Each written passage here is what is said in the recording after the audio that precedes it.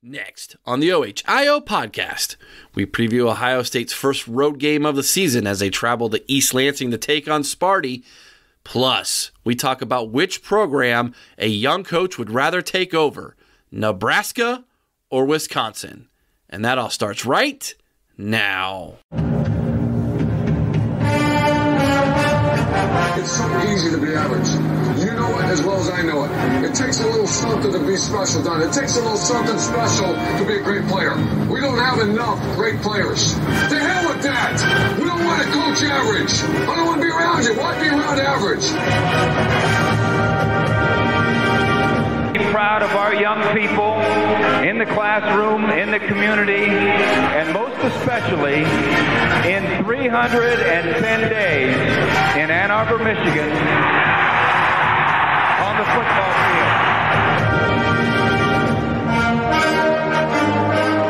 field. Three things. Number one, the team that hits the hardest and the longest, the team that starts the fastest, and the team is too damn smart to make mistakes. If you take it to them, if you don't make mistakes, and you keep taking it to them, hell, there's no question who will win.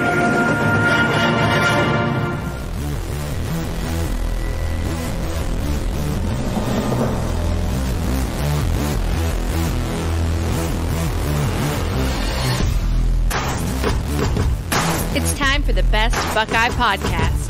By fans, for the fans, where they hate that team up north as much as you do. It's time for the OHIO Podcast. OHIO! Welcome back to the OHIO Podcast, everybody. I'm your host, Buckeye Boggs, recording live from beautiful North Central Ohio, where I am joined by both my co-hosts, Chris Wilds from Marion, Ohio, and Aaron Brown from the deep South, I guess, Texas. They're part of the South, yeah. I suppose. I think they're west, Eric. West? Out west? Look, Texas is the size of Europe, right? They can be whatever they want to be, I suppose. Oh, geez, there we go. Why don't we just get a little bit more braggadocious while we're at it? Why don't you throw in there that it was 80 degrees today? 84. Well, we had 70, so we'll take it. I don't know how many more of these we're going to have, but anywho, folks, we've got some great news for you. Chris and I are going to be down in Marietta, Ohio, this Saturday for the Buckeyes, Brats, and Brews Big Bash at the Marietta Elks Lodge, number 477. It is located at 414 Colgate Drive, Marietta, Ohio, 45750. You can meet former Buckeyes Mike Wargo and Jamal Luke, get an autograph, meet Chris and I. Chris is somewhat of a Facebook celebrity, so I hear. So I'm sure, Chris, have you been working on your autograph any? Nobody wants my autograph, Eric. Oh, come on. That's not true. I'll take it. I'll take that autograph. That's not true. The bill collectors once a month want my autograph. The bill collectors, yeah. The 87,000 new IRS agents, right? They're going to be wanting our autographs too, I'm sure. But the Buckeyes go on the road for the first time this season, and we're going to be down in Marietta to watch that game with some of Southeast Ohio's finest Buckeye fans that are out there. Looking forward to meeting some new people, gaining some new listeners, and meeting some of our listeners that are down in Southeast Ohio. And, of course, when Mike Wargo is there, the party is there. Isn't that true, Chris? Well, without a doubt. I mean, this guy, I thought we were pretty good hype guys, Eric, but I don't know. I think we kind of pale in comparison to Mike. He's having a good time. Yes. Notre Dame's got their Rudy. Ohio State has got our Wargo, and that's just facts. That's just the way it is. More of Buckeye Nation needs to meet Mike Wargo. The guy's fantastic. Looking forward to that show. And please come on out. It starts at 2 o'clock. The doors open at 2 o'clock. The party goes till 4 o'clock when the game kicks off there in East Lansing. Let's talk a little bit about that game, guys, shall we? I'm seriously looking forward to this because not only is it the first time we get to see our Buckeyes in the road whites, but I think this is the first time that Ohio State is going to not get challenged, but I think get challenged in a different way is kind of how I'm looking at this, because I don't know about you, Aaron, but when I look at Michigan State, and Chris, I know you're going to dive into the statistics here in a little bit, but what I see is a football team that's reeling. And sometimes that can be a very dangerous thing. Their back's in the corner. Are they going to come out swinging? That type of, look at things. But let's dive into the numbers a little bit, shall we? Ohio State leads the all-time series with Sparty 35-15. So in 50 games, we are at 70% winning percentage. Ohio State has won the last 6 in a row. Of course, the last time we lost to Sparty was on that fateful cold, I think it was a November night in 2015 when we lost to Sparty 17-14, and we just couldn't call it a Zeke run in the second half for some reason. Last meeting last year went Ohio State's way 56-7, which was the largest margin of victory in this series, believe it or not. The last time we went to East Lansing was 2 years ago in 2020, and that was pretty much a blowout as well, 52-12. Our largest margin of defeat that came from the hands of Sparty was in 1965. That was 32-7. Ooh, bad year that year.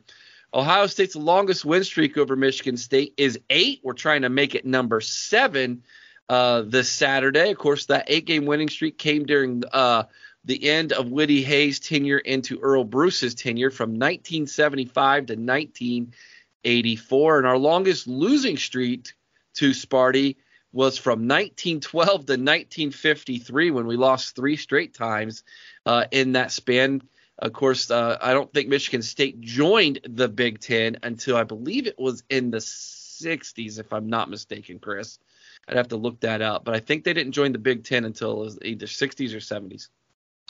Ryan Day's record against Michigan State is currently 3-0, and Mel Tucker's record against the Buckeyes is 0-2. Looking back at the last 10, we are 8-2 in those last 10, which seems kind of interesting when we take into account that for a while there, it seemed like we were going back and forth with Sparty in the late 2000s into the early 2010s. But like I said, since that loss in 2015 in the Horseshoe, we have won 6 in a row. And since Ryan Day has taken the helm, they have just been blowouts. He is not won by any less than, believe it or not, 24 points or 3 scores. So should be interesting if that is indeed what we see again coming this Saturday. Chris, how about we check out the statistics from Ohio State and Sparty heading into Saturday? Well, I'll tell you guys, Michigan State enters Saturday's game with a 2-3 record. And this is far from the dynamic Spartans we saw a majority of last season. The offense ranks 82nd nationally overall. They are getting about 371 yards per game, just shy of that. They are 72nd in scoring offense at 27 points a game. They are abysmal in red zone conversions, only converting about 76.47 of their opportunities into points, which ranks 91st in the nation. Defensively, they've been just as woeful. Now, while the Spartans do rank 33rd in the country in scoring defense, only surrendering about 22.6 points per game, offenses pretty much have their way with this Spartan defense, averaging about 411.8 yards per game. The Spartan defense also struggles to get off the field, and I know this is a number that I know Aaron's going to like. They are 103rd in the nation in third down conversions allowed at 44.16, 79th in fourth down conversions allowed at giving up 60%. Not good statistics when you're facing off against an offensive juggernaut like the Buckeyes. So let's dive a little bit deeper into their offense. Now, this is an offense which passes the ball for 253 yards a game, 74th in the country. They also run the ball for 127.4 yards per game. That currently ranks 98th in the country. The offense is led by junior quarterback Peyton Thorne. Thorne had a breakout campaign in 2021, completing over 60% of his passes for 3,240 yards, 27 touchdowns against only 10 interceptions, and leading Michigan State to an 11-2 record and a Peach Bowl victory over 13th-ranked Pitt. This year has been a completely different story, though. Thorne is completing more passes at 64.2%, but he only has got just over 1,100 yards of passing this season and has only 8 touchdowns, and he's got 6 interceptions already. Now, sophomore Keon Coleman leads the Michigan State receivers with 25 catches for 308 yards and 3 touchdowns through the first 5 games. 3 other receivers, including Jaden Reed, Trey Mosley, and tight end Daniel Barker, all have double-digit catches, but they only have between 100 and 200 yards receiving each. This is really an anemic passing offense, guys. The Spartans are also struggling to move the ball on the ground. Gone is Kenneth Walker, who last season compiled a Heisman-worthy campaign. And the Spartans have turned to Wisconsin transfer Jalen Berger. Berger has 59 carries for 301 yards on the season, 4 touchdowns. Behind Berger is Jarek Broussard, who's a senior tailback. He's got 38 carries for 177 and 2 touchdowns.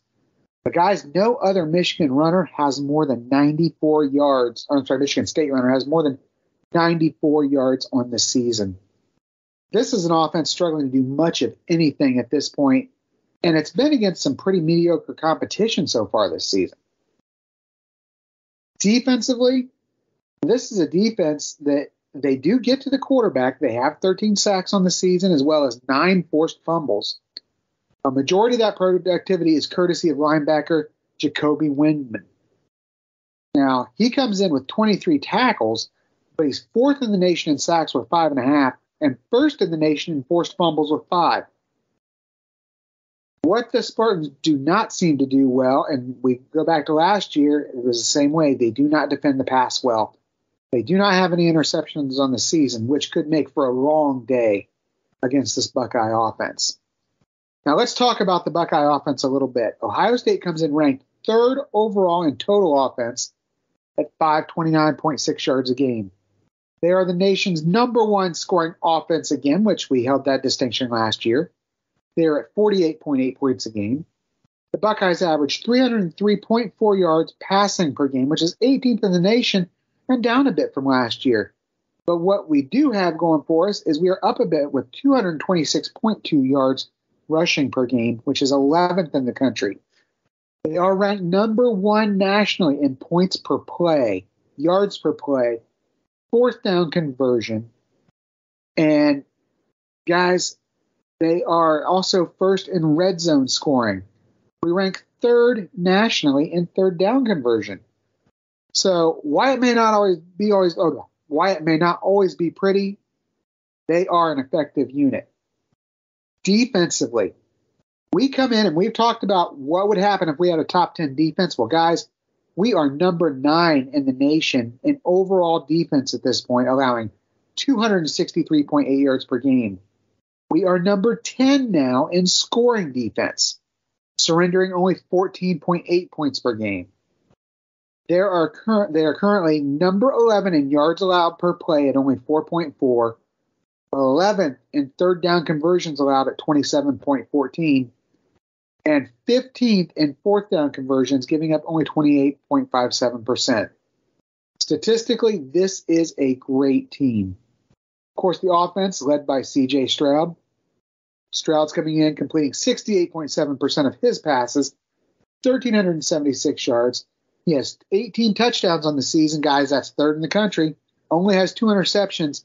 And he has the 2nd best QBR in the nation, 93.7. Stroud has a plethora of receiving options to throw to. We've got Emeka Egbuka, who leads the team currently in receptions with 30 and receiving yards with 512. And is 2nd on the team with 5 receiving touchdowns.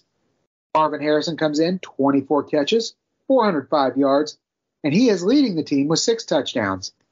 Cade Stover comes in, 13 catches, 200 yards, 2 touchdowns. And Julian Fleming, finally healthy, has 11 catches, 141 yards, 4 touchdowns.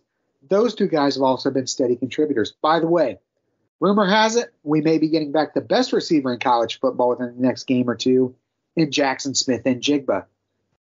They also have a 2-headed, it's not a monster, guys. This is a 2-headed beast in the backfield in Mayan Williams and Travion Henderson. Williams comes in leading the team right now, 64 carries, 497 yards, 8 touchdowns after that huge week he had last week. He's averaging 7.8 yards per carry. Then there's Henderson, who comes in to this game after a week of rest. All he's done this season is 50 carries, 318 yards, and 3 touchdowns. He's averaging 6.4 yards per carry. Guys, this may be the most balanced and complete offense that we have seen from the Buckeyes in some time. They can beat you either in the air or on the ground. One is just as dangerous as the other at this point. And you know what? Speaking of the best we've seen in a long time, how about the defense? I mean, it just keeps getting better every week.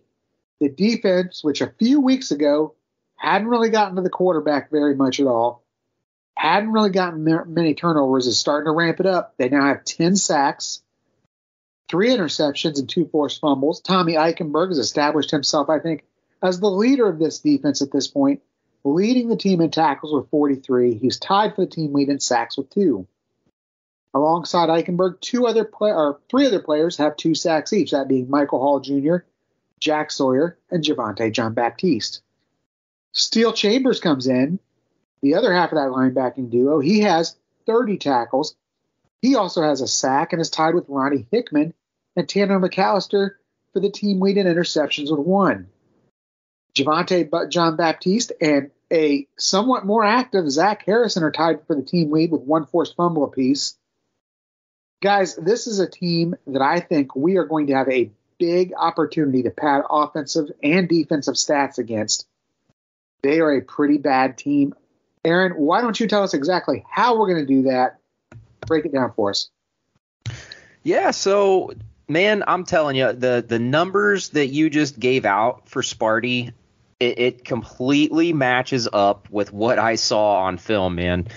Like, their coverage is just garbage. It is so bad. I couldn't help but think, and I don't know if you guys really watched it or if you've seen them play this year on TV at all, but watching their defense, just it kind of put me in the mind of what our defense used to look like last year. Like, just we couldn't stop a cold. There was a few games where, yeah, we looked great, like ironically against Michigan State last year. But like, other than that, man, we just looked like we were struggling, and that's what they look like. They run a 4-2-5. They do it exactly the same way we do. They'll have 3 down linemen, 1 stand-up guy. Sometimes they'll have 2 stand-up DNs, or 1 D-end, 1 D-tackle. They do some weird looks is what they like to do. They'll walk linebackers up, drop them into zone coverage, or they'll have 1 drop, 1 blitz. They do a good job disguising things. Unfortunately for them, they're just not effective at doing it. Poor tackling. Like I said, their zone coverage is crap. They don't look physical. Their DBs play really far off, and they do run a 4-3 in short yardage, but again, just not very effective. And for Ohio State's offense, that just invites the RPO. I watched Sparty several films. I checked out Western Michigan. I watched what Maryland did. And they both did a lot of RPOs. They did a lot of inside zone, outside zone running, comeback routes, traditional mesh, shallow crossing routes. And I'll tell you what really hurt Sparty too was screens. And it didn't matter if it was running back or wide receiver, but if it was any kind of like screen to the flats, that really killed Sparty, and it's because their DBs play so far off. They have to come running up at least 7 to 10 yards roughly before they're even close to making contact. So I don't know what is going on in the defensive room in general for Sparty, but man, they look bad. Oh my goodness. Moving to the offensive side though, it's kind of the same thing. They just don't look good. I don't think that they have the talent. I think Michigan State might have made a mistake extending their coach the way that they did based off of 1 year. They run a lot of 11 personnel, 10 personnel, 12 even. They'll come under center quite a bit. They kind of mix it up like that, a little more than what we are used to seeing. Personnel, though, 11, they'll run wide receiver motion into a bunch. They're not afraid in the end. If they do reach the red zone, though, I will give them this credit, okay, because they're still a little ballsy. And this is where it could hurt us based on recent defensive back play, all right? When they hit the red zone, they are not afraid to throw it up in a one-on-one situation. And if you're Peyton Thorne or anybody on the offensive staff that has to do with play calling, you've seen Denzel Burke recently. And if he's in the game and you get him one-on-one with no safety help, there's a good chance that your receiver could make a play on him because he's not turning his head, at least not in the first 5 games. So that could end up biting us if Sparty does happen to reach that part of the field.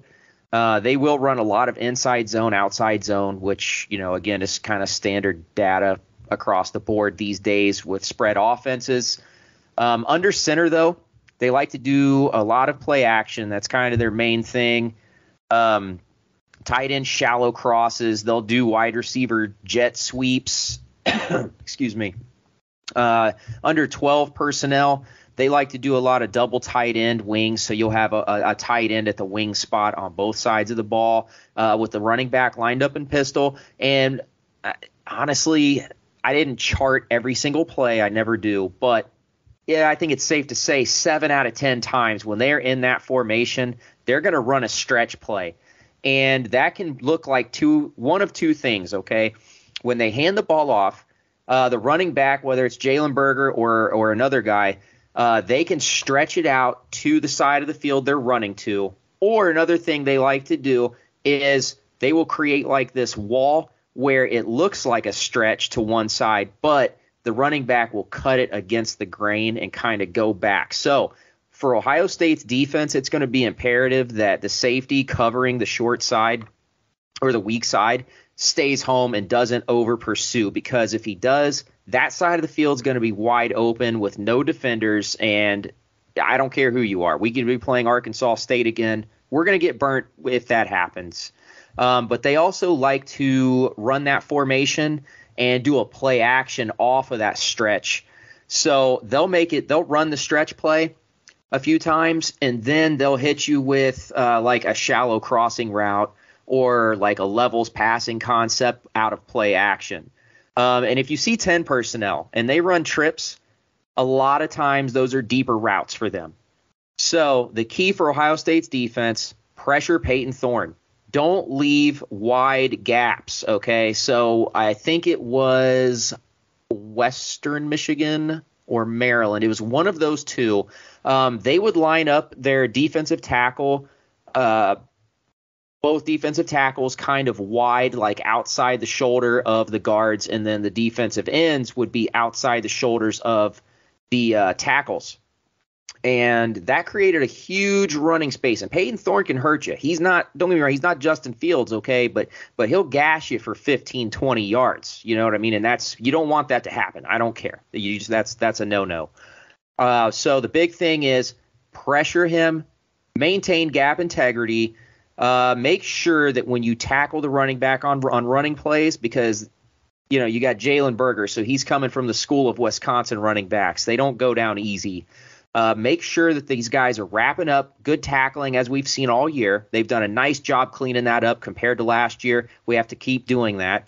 And then finally, the defensive backs, mainly the corners. They have got to be alert when in the red zone. I can't stress that enough. If their heads are not turning, if they're not looking at their keys, when you're running downfield with the receiver, the biggest indicator is when you see his eyes look up. You see his eyes look up, you should probably look up too and get your hands up and position your body correctly. So I think those are the keys right there. Pressure, wrapping up, gap integrity, defensive backs, be on alert.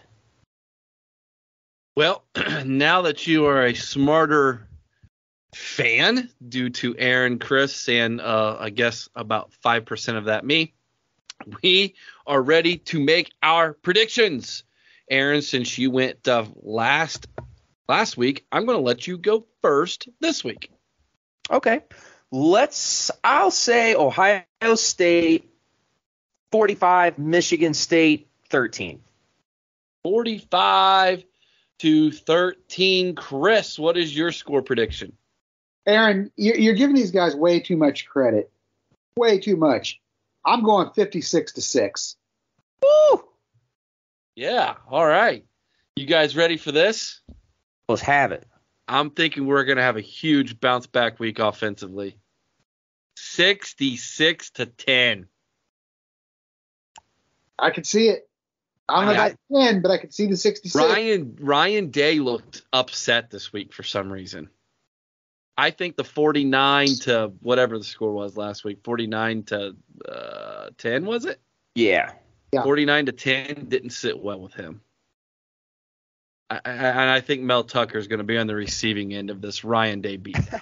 Dude, can you imagine winning by 39 and you're just like, man, that's not good enough? That's like, what the media, that's all the questions the media had was about that. Dude, Nick Saban doesn't even get that treatment. Like, no. What? No. Why is Ryan Day getting treated like that? I don't know, like 39 points over anybody is really good. Rutgers is not a bad football team. They kind of are.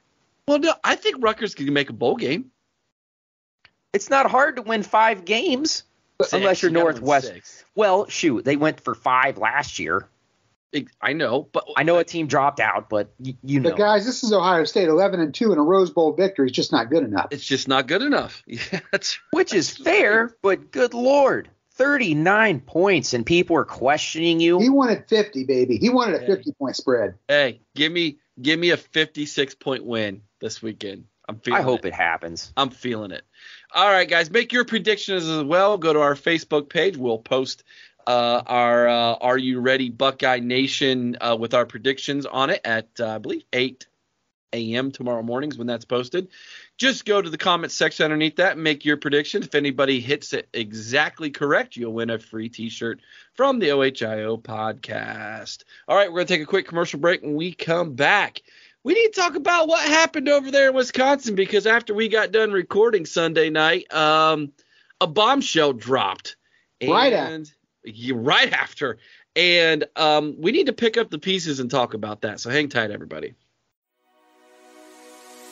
The OHIO podcast is brought to you by Mastermind. Mastermind specializes in 360-degree high-definition mobile video mapping, GIS integration, and traffic safety studies. Mastermind cares about traffic safety and keeping you safe on the roadway.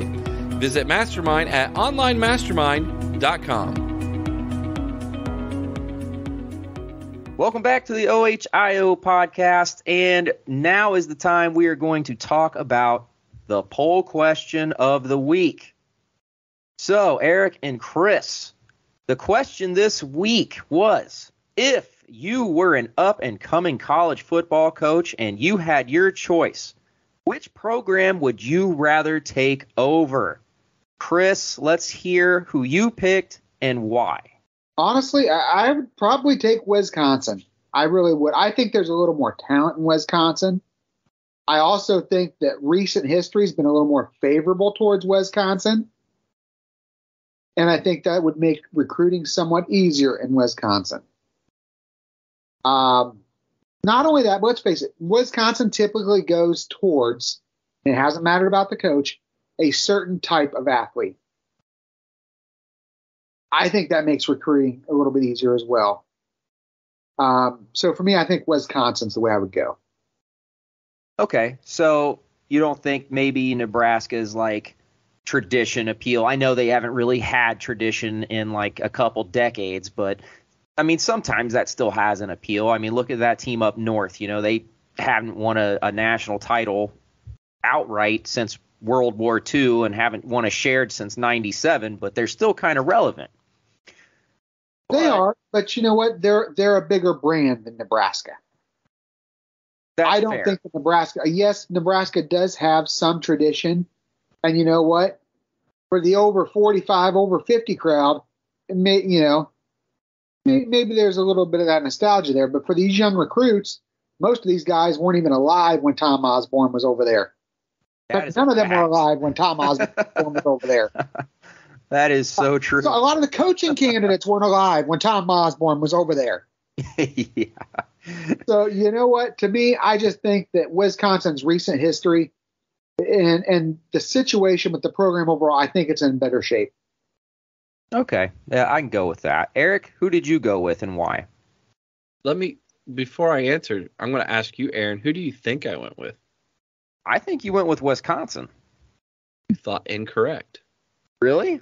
I went with Nebraska. I was one of 9% of people.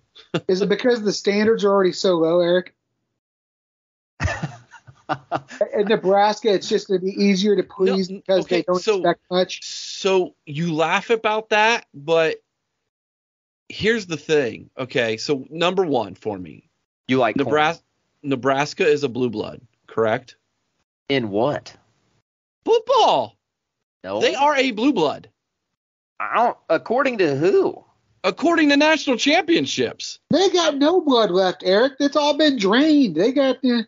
How many titles do they have? Okay. They 3? 2 or 3? 2 or 3 titles as a blue blood? Historical and I mean, okay, second tier blue blood. How about that? Is that fair enough? No, because Miami and blue blood is Ohio State. I hate to say it, but that team up north, Alabama, schools like that have a track record over a long period of time. Nebraska's won a lot of football games. I'll give them that. And they had a hell of a decade in the 90s.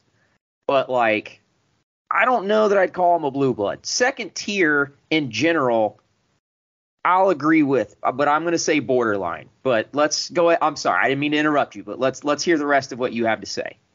Did anybody know who has the record for consecutive sellouts in college football? That's Nebraska. Nebraska. Okay, but what else is there to do? By the way, they have 5 national championships. Okay, all right, 5. I'll give them that. The whole sellout thing, though, bro, there ain't nothing to do in Nebraska but turn over dirt. Of course they're going to sell out their football games. There's nowhere else to go.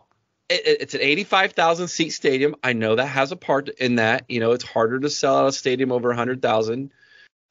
Yes, you're right, Aaron. There's nothing but corn there. I understand that. But let's look at where they're at. Who's closer to Texas?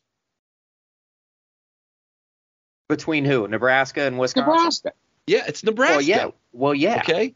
So if I'm a young coach, I'm thinking which program do I have a better opportunity of getting that second tier athlete from a really good state such as Texas, Georgia, California, Florida to build my program with and sell to them the opportunity to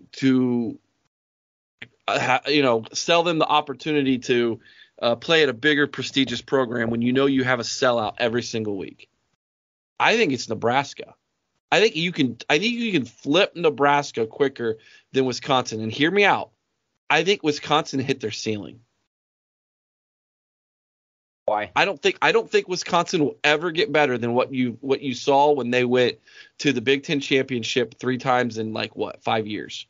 And you think Nebraska is going to be better than that? I think Nebraska has the potential to be better than that. When Nebraska came from the Big 12 and joined the Big 10, were we not all thinking we were getting the Penn State of the West? You're right. That's what we thought. How ridiculous we were.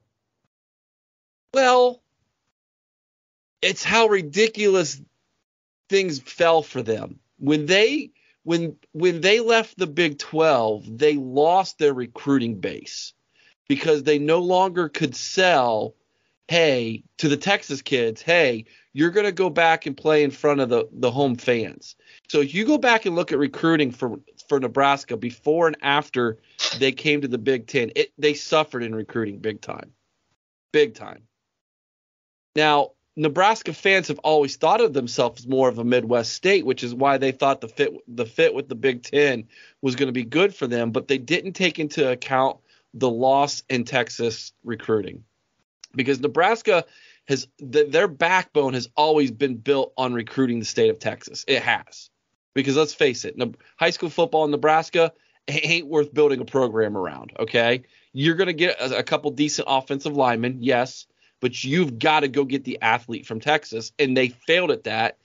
And I just think it's easier to do that there than it is in Wisconsin.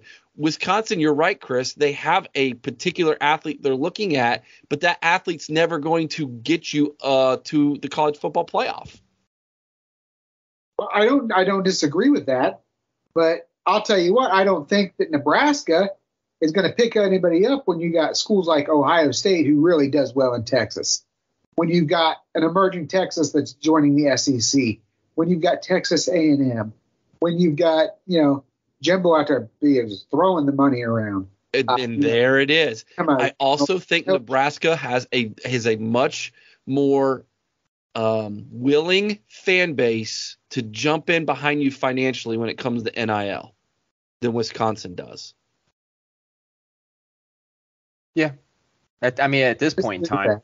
So I'm looking at this in the sense of, is it going to be harder? Absolutely. Wisconsin is tailor-made for someone to step in and be successful tomorrow. Am I wrong with that? No, I agree. Yeah. Nebraska's not. They've got whoever gets that job has got their work cut out for them. There's no doubt about that. They're going to need at least 5 years to turn that program around. At least, if not more. I agree, Chris. But I think the ceiling for Nebraska is higher. I really do. And so if I'm a young up-and-coming coach, I'm willing to shoot my shot here. Because in all honesty, this is going to make a lot of Wisconsin fans pissed if they hear this. I look at Wisconsin as a stepping stone job. Yeah, it's not a destination job. It's not.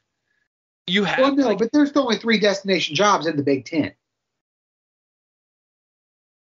I mean, there's only 3. I agree, actually, with that. Yeah, I agree. But I think Nebraska might be that next one. Could be. It could be.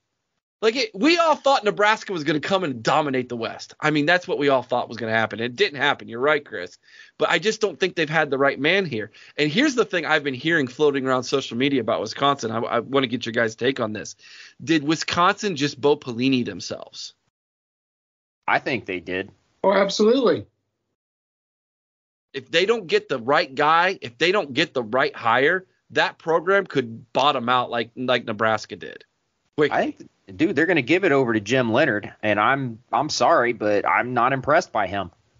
Actually, I'm not sorry. I'm not impressed by him. You think they're going to give it over to Leonhard? You don't think they're going to make a big push for Leopold down there at Kansas?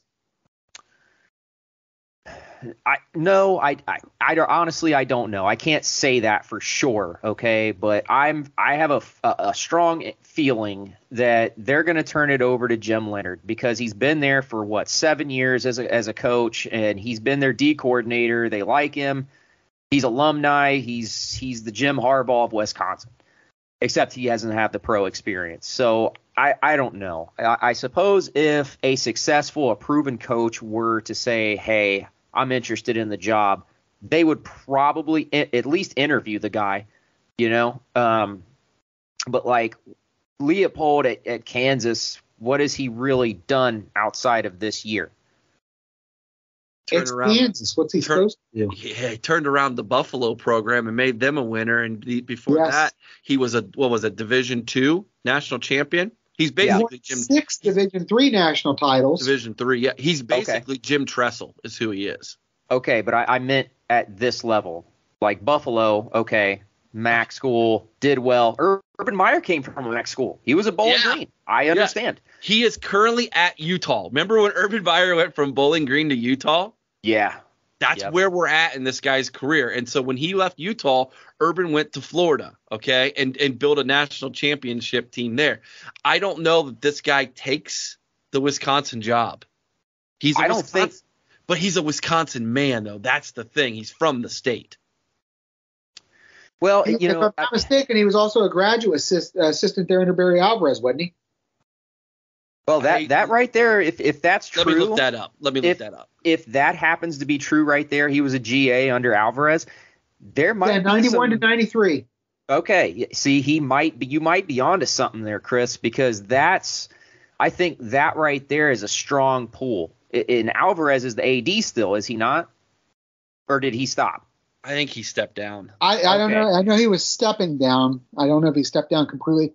I know he still maintains an office on campus, but Yeah. Okay, well that's a good strong personal he's got relationship. influence. So I mean, I think if Leopold wants the job, it probably is his. But does Jim Leonard leave? You know, Well, yeah, he leaves if Leopold gets it, I believe. you don't think he'll stay as a DC? No. No. He'll go I don't pro. think so. I'm with you. I don't think he stays either. But I just wanted your thoughts on that. So, I mean, we kind of jumped the gun here. Let's go back to the poll question. Aaron, what about you? I said Wisconsin. I voted Wisconsin. If I was an up-and-coming coach, because they're ready to they're like you said, they're built to win. Now, here's where I kind of disagree, though. Okay, because they have a specific system that they have had since Barry Alvarez, and we all know what it is. Run the ball, and run the ball. Hit the tight end occasionally, but mainly run the ball. How many running backs they put in the NFL? A lot. You got Melvin Gordon in there right now. You got Ron Dane won a Heisman. Who just retired from the Patriots? Oh, what the heck is his name? James White. You could name these guys. Jonathan Taylor's tearing it up for the Colts right now. Like, they have all kinds of running back lineage. But we thought the same thing with Nebraska coming, triple option. That's what Nebraska was. Wishbone and triple option forever. Eric Crouch, Tommy Frazier, Scott Frost. You know what I mean? The names, you could name them forever, but it took a few guys to change that. Bo Pelini kind of changed that around. I think Wisconsin could be successful if they change some things around. I don't think that that's going to happen overnight, but I do think right now Wisconsin is more marketable than Nebraska is. Because right now Nebraska is a dumpster fire. Nobody wants to go in there and, you know what I mean? Like, for tradition purposes, I suppose, you might, but if it's me, I'm an up-and-coming coach, I'm going to Wisconsin right now. I'm trying to win, make a name for myself, maybe change the culture up a bit, but I do agree Wisconsin is a stepping stone. I think that, Eric, you're right. I think Nebraska is way more of a destination-type job, but not right this minute, not right now. Cool. All right, so Wisconsin coaching candidates. I'm going to throw out some names, and obviously, here's what I think. First off, I think Jim Leonard is getting the opportunity to win this job. They're giving him an on-job interview, kind of similar to what they did Ryan Day when Urban Meyer was suspended for 3 games. I think they're saying, Jim, we understand. You're a hot commodity. Everybody's talking about you. We get it. Here's your opportunity to take a team that's 2-3, see what you can do with it on the job, and if we like what we see, we're going to hire you. However, the AD also mentioned that he is going to do a national search at the end of the year regardless. So there's that to go along with this. But that could also just be AD talk, you know what I mean? Just saving face. So Jim Leonard, obviously we all agree, yes, he's got the opportunity to win the job. I mean, that just goes without saying. So, yes or no, do you think he's a viable candidate? Lance Leipold from Kansas, obviously, yes. You both agree? Yes. Yeah. Okay. The next name on the list, it's on everybody's list, Matt Campbell from Iowa State. Aaron, yes or no? He's a viable candidate for pretty much any job, in my opinion. Chris? But I don't know that he goes to Wisconsin. Yeah, I agree. He's viable, but I don't know that he's the right fit for Wisconsin. I'm going to say no. I don't even think he's a candidate. I don't even think they interview him because I don't think Matt Campbell gets past Nebraska possibly. Well, I don't think that he has interest in Wisconsin. That's my thoughts. He's viable. He could take it if he wanted it, but I don't think that he will because I don't think he's interested. How about Dave Aranda from Baylor? He's getting a lot of pub lately. Yes or no? No, Chris? I think he's viable. This is my only concern with that. I don't think his style of offense plays in Wisconsin. Exactly. But is it? Okay. And I'm talking, when I say that, I don't just mean plays with the fans. I mean, I think it is difficult to play that type of offense in that type of weather. But that might be what's part of the problem with Wisconsin is. They know they have become so predictable offensively that they can't run with the big dogs. And that's why he kind of got fired, I guess.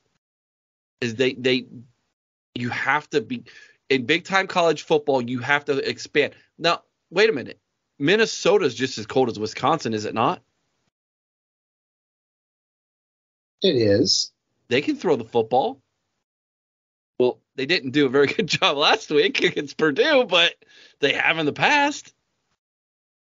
Well, do you think Minnesota may be going through a phase like Wisconsin did, where they have a little bit better talent than what the rest of the teams in the West did? Because Minnesota's not typically as good as they have been the last few years. Yeah, let's look at those defenses in the West outside of Iowa. Okay, back. I don't know that I wouldn't use the word talent right now. I would use the word experience. They're the most senior-laden team in the Big Ten. That's what Minnesota's got for them. I mean, Purdue proved to them that talent, as soon as Ibrahim was out of the game, Minnesota had no answer offensively. Can I tell you one quick, crazy stat? Sure. Even with Nebraska's record, they're tied for first right now in the West. Yeah. They're still in this thing. So's Northwestern. Exactly. Yeah. Chris reminded us, hey, Northwestern. It is an even year. It is the even year. Weirder things have happened. Sorry. All right. Speaking of Baylor, how about Matt Rule for the Carolina Panthers? He's obviously going to get fired. He's going to come back to college football. And his name is popping up for just about every major college football position already. Yes or no, Chris? I like that fit. I like that fit a lot. He's very defensive minded, but he's not afraid to run the ball. He likes to run the ball. I think he would do very well, and especially coming in right away with the type of players that Wisconsin currently has on campus. I mean, the dude went 20-7 at Temple, for goodness sakes. Yeah. And then he turned around the Baylor program after Art Briles, got fired for hiring hookers for recruits. So, I mean, what's wrong with that? I mean, yeah, it's terrible, man. Is there anything in the NIL about that? Not technically. It's the Wild West, man. They can do what they want. All right, Aaron, what do you think? Matt Rule, dude, you think he could do it? I could see it fitting. Yeah, I'm on the same page as Chris, and I'll even go a little bit further. The current trend right now is these college coaches going to the NFL and then coming back. Yeah. And they end up being more successful than they were before. And I think, honestly, not that Nick Saban was the first to ever do it, but he is probably the most clearest vision of success doing so. All right, last crazy name. I'm going to do it. Just don't do it, Eric. Get your no button ready. Urban Meyer. Why? No. Waste of time. Because everybody brings it up every time. It's not happening. Urban Meyer. Okay, now wait a second. Let me throw this out there. If Urban Meyer was going to coach at one of these two programs, which one do you think he would pick, Nebraska or Wisconsin? Probably Nebraska. Yeah, I know. Isn't that crazy? After you both said Wisconsin, Urban would probably take Nebraska. Why? Because they have the caliber, no, not caliber, but the style of athletes that he would run his offense with. Yeah. Wisconsin doesn't. And I think they would also give him the money backing. I think so as well. I think that's a big thing, but I'll tell you why he would never mind. Good God, I hope not, because like you said, the trend is for them to come back and do better than they did before. We can't have that in the Big Ten. Well, you can't kick kickers at the college level. That's true. Not for free. Like, they have to make money off of it. Oh, Lord. I knew you were going to go. OnlyFans. What? Well, This is the thing, though. I don't know if there's enough clubs in either town to keep Urban happy. So, see, that's what I was holding my tongue about earlier. I wasn't going to go there, but Chris, you did it. There's no way Shelley Meyer would agree to go to Lincoln, Nebraska. No way. With the money they have, why would she? Chris, what were you going to say? I said, who said he's even inviting her? That's fair. Ooh. Holy crap. Ouch. All right, let's move on before we get in more trouble. The big game predictions for this week. Here we go. This ought to be a lot of fun. Now, I did not write down what Vegas says about these games. I didn't even look them up because I know you don't like that, Aaron. And plus, I just want us to just get true reactions based off of like who's playing and where they're playing at. So here we go. We've got number 17 TCU at number 19 Kansas. Speaking of Kansas, I'll go first. I'm going to go Kansas. Chris. Well, I'll tell you what, TCU looked awful good last week. But I think since it's at Kansas, I'm going to go with Kansas. Aaron. I'm going TCU. Anybody can do that to Oklahoma on a Brent Venables defense, and I understand they're not all like his guys, but it's his scheming. And Kansas is good. Don't get me wrong; they're good this year, but I think that TCU is going to pull it out. All right, number 8 Tennessee travels to number 25 LSU. Aaron, you went last. You get to go first. I'm going Tennessee. I am as well. I'm going to take the Vols here on the road. Chris, what do you think? Well, Kelly had a nice week back in the top 25, but he's leaving again. I'm going Tennessee as well. All right, number 11, Utah at number 18, UCLA, another one of those surprising undefeated teams currently. Chris, your turn to go first. Yeah, you know what? I love Utah. I love the grittiness of Utah. But I'm going to take UCLA because I'll tell you what, I think we saw when they played Florida, they were exposed a little bit. I'm taking UCLA. All right. I think Utah is the better team here. I think UCLA is a little bit fool's gold. So I'm going to take the Utes. Aaron? Yeah, I have the same feeling. I think Utah is just a little bit grittier, a little tougher, and a little more experienced. I know UCLA's got some guys with experience, but I think overall, I got to go Utah. All right. And the next one, I couldn't pass this up. The Mormons, ranked number 16th, the Catholics not ranked at all, and they're getting together in Sin City and Las Vegas, baby. And BYU's wearing black, if I'm not mistaken. BYU against Notre Dame in Vegas. Give me the Catholics in this one. I think they found something against North Carolina 2 weeks ago. And quite frankly, we need Notre Dame to be good after the close game we had in week 1. So give me Notre Dame. Chris? Yeah, I wrote them last week against Carolina. I'm going to take them again this week, Eric. Yeah, you won that one hands down. I thought North Carolina gave them a better game than that a couple weeks ago. So, yeah. Aaron, you going to go clean sweep with the Catholics, or are you going to join the Mormons here? I really wish that it was Arizona State because, the whole Devils and Mormons thing from last year. Satanists. Yeah, that was fun. But, I think we're going to make it a clean sweep. We'll go with the Irish. All right, Catholics it is. All right, this game had so much potential at the beginning of the year. Now just doesn't look nearly as fun as what it could have been. The Jimbo Fishers of Texas A&M will go on the road to take on number 1 ranked Alabama, but that Alabama team definitely has some chinks in the armor. Can the Aggies muster up enough to make that big upset on the road, or is this going to be a revenge factor for Nick Saban? And with all the preseason jabber between these two when it came to recruiting and cheating and paying players and all of that jazz, what will happen on the field? Aaron, you go first. A&M, Alabama, who you riding with this week? Well, my lucky socks tell me to go with A&M because, well, they're bad and they're playing Alabama. So that usually means that they're going to win, right? Well, I don't know. I don't know. I don't think so this year, man. Give me Alabama. Chris? If this was at A&M, I might give them a chance. But I think going into Alabama, they're going to be overmatched. And like you said, they say they're okay, but Saban wants to just put it to Jimbo. I have no doubt. Give me Alabama. Whatever the spread is, I haven't looked it up. Take the over. I don't care if he's got to bring Eli Manning and his mask that he tried to wear when he was at Penn State onto the field and give him one more game of eligibility.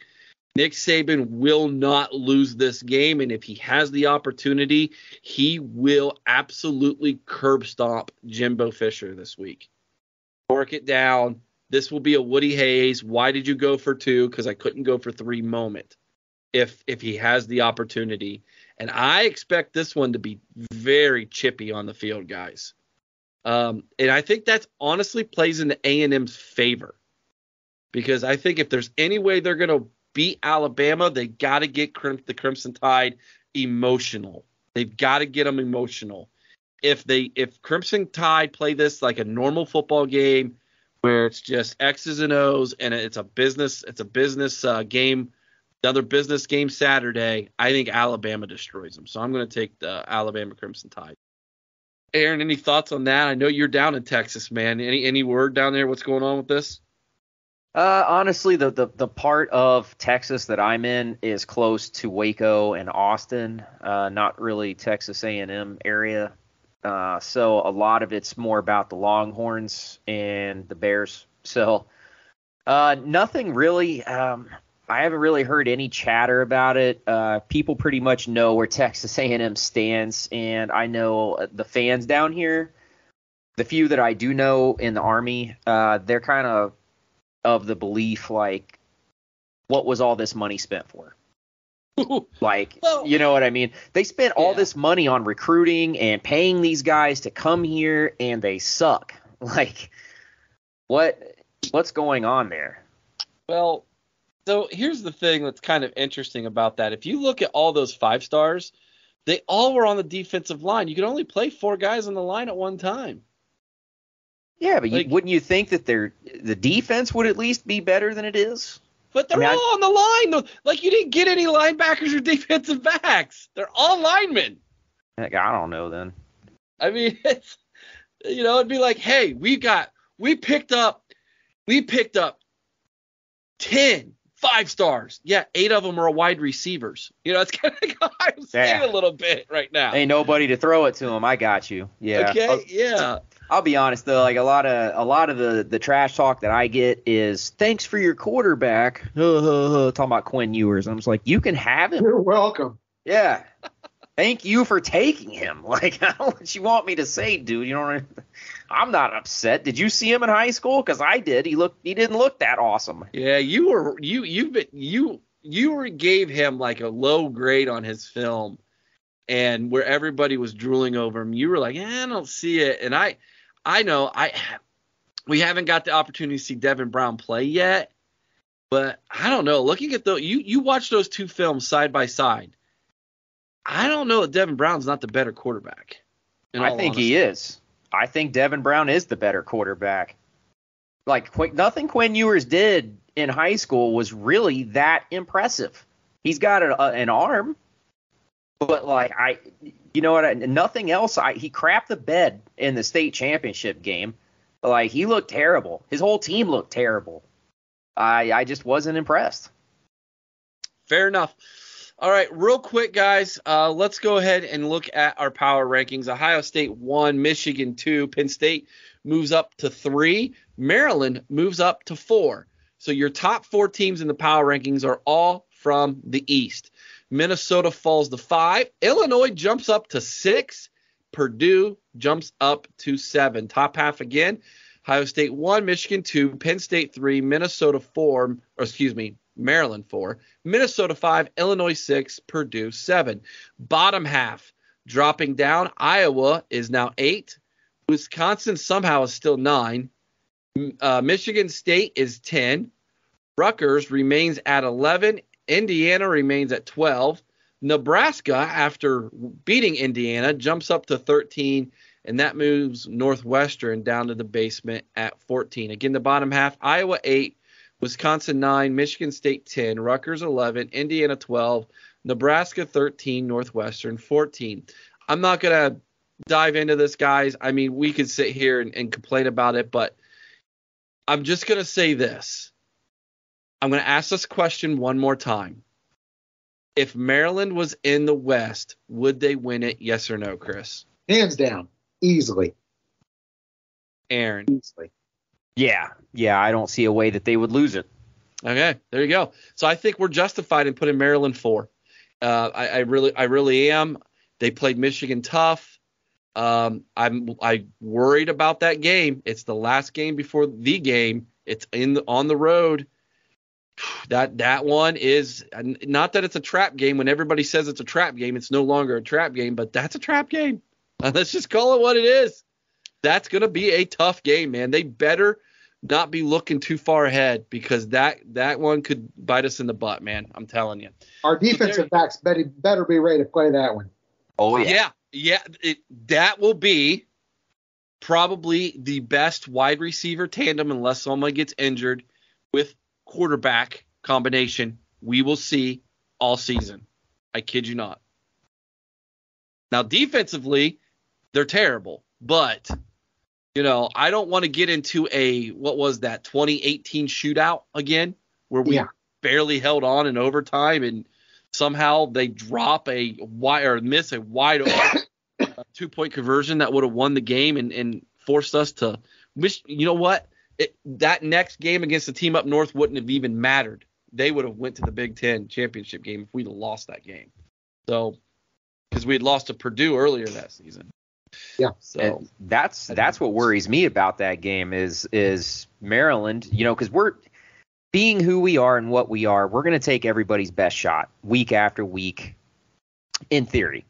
Now, what I'm worried about is Maryland is going to absolutely show up and give us all we want. Hopefully nobody gets hurt, but I think that there's going to be, I don't know, because the Michigan week, there's an extra energy, there's an extra gear, an extra whatever, you know what I mean, for Ohio State and for that team up north that particular week. But I'm just hoping nobody gets hurt, dinged up, because that is the last thing we need the week before that game. So this week's schedule in the Big Ten, Nebraska travels to Piscataway, New Jersey tomorrow night, Friday night. It's on FS1 if you want to watch it tomorrow night. Nebraska's at Rutgers, 7 p.m. on FS1. The team up north travels to Bloomington to take on the Hoosiers. Purdue travels to Maryland. Wisconsin, that's going to be a good game, actually, right there. Purdue at Maryland. That's at noon on the Big Ten Network. Wisconsin travels to Northwestern. Talk about if Northwestern wins that game and they're 2-1 and in the lead, I might poop myself. I can't believe it. I might have to wear Depends, Chris, to the party Saturday. Man, you just don't do it far on the way back, Eric. That's all I ask. I cannot. Northwestern's terrible, and they could still be in the lead. Ohio State's at Michigan State in East Lansing. That's 4 p.m. on ABC. And then the nightcap on the Big Ten Network is Iowa at Illinois. Could Illinois be in the lead at 2-1? There's the West, man. I'm telling you, it is crazy. Crazy. At the end of the week, at the end of the day, Saturday, who is 2-1 and leading the West, Aaron? Illinois. Chris? Illinois. Okay. All right. Interesting. I don't know why. Bert's got him moving, He's changing the culture. He's having them win. They didn't do too bad last season. I think they're taking the next step up, Big Bert. All right, man. It's probably going to be Northwestern. I can't believe this. Dude, at this point, I would not be surprised at all. Even numbered year. Oh my gosh. Where's the depends? All right, guys. That's our show for this week. Be kind of another I Owe Someone's Ode OH and sing Carmen, Ohio with all your heart. And until next time, OH! I-O! Oh. Go Bucks! Oh, come, let's sing, oh, Ohio's praise, and songs through alma mater reign, while our hearts rebounding thrill, and joy which death alone can still. Summer's heat or winter's cold, the seasons pass, the years will roll. Time and change will surely show how firm thy friendship, Ohio.